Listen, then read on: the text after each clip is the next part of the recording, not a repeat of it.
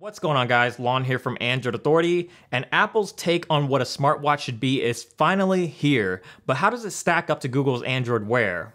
Well, let's go ahead and compare the two and see what's similar, what's different, and find out. So just as a quick disclaimer, this is going to be more or less a software comparison because the hardware will vary based on which Android Wear smartwatch you have, but for the sake of this video, we'll be using the LG Watch Urbane because it's currently the only Android Wear smartwatch to be running the latest 5.1.1 update. With the 5.1 update, both Android Wear and Apple's watchOS 1.0 couldn't be more similar to one another. Aesthetically, they may look very different, but when you boil it all down, these wearable OSs do practically the same thing.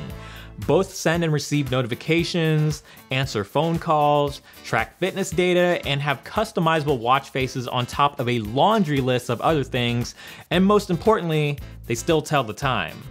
That isn't to say that there aren't any differences, there definitely are, and even their similarities have differences. Like James Franco said in the movie The Interview, they're same, but different. Let's start with how each OS handles notifications. With Android Wear, notifications show up in a card-style format that pile up in a vertical list as more and more notifications are received. All of them can easily be dismissed with a simple swipe, and many of them are actionable, like sending a reply to a text message or email, deleting them, or opening the respective application on the phone directly from the watch. With Apple's watchOS, anytime a notification arrives, it'll briefly pop up on the display and disappear. If you happen to miss the notification or want to see all of your notifications at a single glance, you can swipe down from the top of the display to reveal the notification shade and also dismiss them from here. Unlike Android Wear, only certain notifications can be responded to from the watch, making notifications on the Apple Watch feel slightly less robust. Apps like Hangouts and Gmail will require you to open them on the phone, but notifications from apps like Apple's own iMessage can be responded to with a canned message or voice dictation. Speaking of voice dictation, just like their phone OS counterparts, on Android Wear you're dealing with Google Now and Siri on the Apple Watch. As to which one you'd prefer, that'll be purely up to you, but with Google Now integration on Android Wear, this means any cards that you normally get on your phone or tablet, like sports scores, stocks, and weather, will also show up on your watch. Siri doesn't necessarily offer that for the Apple Watch, but swiping up from the bottom of the display will reveal what Apple calls glances, which can offer a lot of the same type of information that one might get from Google Now. Glances is also a hub for a bunch of other things like media controls, navigation, and even Instagram and Twitter if you'd like. For fitness junkies, both OSs are capable of tracking calories burned, exercise, heart rate, and the Apple Watch will even remind you to stand if it thinks you've been sitting idle for too long.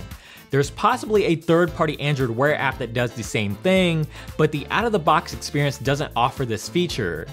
Watch faces are also highly customizable on either OS, but as of right now, there's many more options on Android Wear, which is most likely due to the open nature of the platform and its third-party support, but along with the appearance, watch faces on both can be customized to show pertinent information like battery life, current date, and weather, among many other things.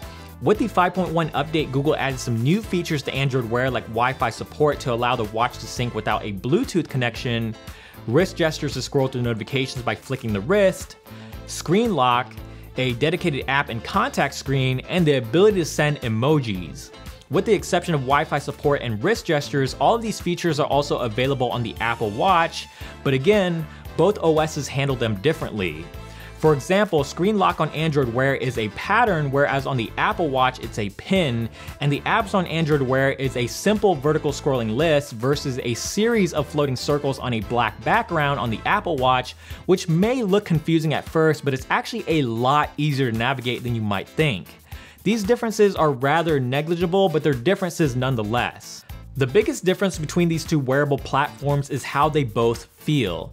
Android Wear feels like a companion to your smartphone by only giving you the essentials without being a full-on distraction, while the Apple Watch feels like it's trying to be a miniaturized version of your phone because it practically does everything your phone can do, including taking phone calls directly from the watch and making purchases with Apple Pay. Most of the disparity really has to do with the app selection. Even though the Apple Watch is still very new, there's already a wide selection of applications available that you won't find on Android Wear, at least not right now. While you may receive notifications from Instagram and Twitter on your wrist with Android Wear, you still have to pull out your phone to access the application. With the Apple Watch, you can actually scroll through Instagram or Twitter and like, comment, favorite, and retweet just like you would on the full-blown app, and even Uber a car ride all without taking your phone out of your pocket. Surely this could all change in the future as these two wearable operating systems go head to head and evolve the same way their mobile operating system counterparts have evolved. Both have their advantages and disadvantages, and while they share a lot in common, the experiences are very different, and it's going to come down to personal preference, just like it always has in this never-ending war of mobile operating systems. Or I guess in this case, wearable operating systems. As always guys, thank you so much for watching this video. If you did enjoy it, please give it a thumbs up down below. We definitely appreciate it. And also subscribe to the channel, which is also down below if you haven't already. And if you want to see more, make sure to check out the links over here on the side. And also don't forget to check out the website as well, AndroidAuthority.com, because we are your source for all things Android. Take care guys.